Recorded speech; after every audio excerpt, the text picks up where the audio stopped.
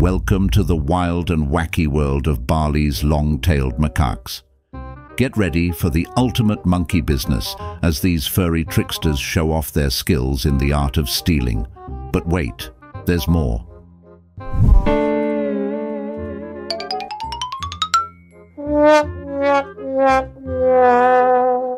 These crafty macaques aren't just after hats and sunglasses, they've got a taste for the good stuff, in some cases even including alcohol. Join us for a roller coaster of laughs and surprises and hilarious antics of these fun-loving monkeys. Get ready to be entertained, amazed, and maybe even pick up a few bargaining tips from the masters themselves. In the heart of Bali, a troop of long-tailed macaques has mastered the art of bartering. Every morning they head to a temple frequented by tourists, seizing the opportunity to collect hats and sunglasses left behind. Oh shit! Oh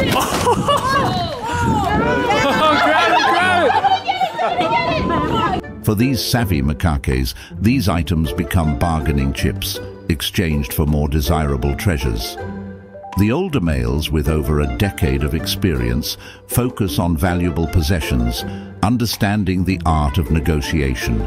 They play the game of bartering with skill, demanding whatever they desire, showcasing their adeptness in this unique interaction.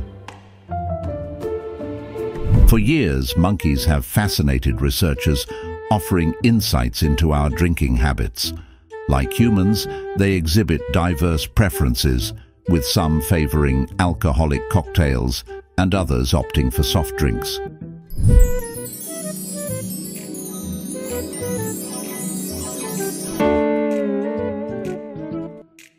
Notably, the percentage of teetotal monkeys mirrors that of non-drinkers in the human population. This parallel continues as most monkeys, akin to humans, drink in moderation, while a small percentage are steady drinkers, and just 5% consume every last drop. The commonality in alcohol preferences suggests a genetic influence. Intriguingly, heavy drinking monkeys are perceived as better leaders, mirroring certain human dynamics. This connection between monkeys and alcohol dates back to our shared history of foraging for fermenting fruits in the forest, linking food and alcohol with intoxicating effects.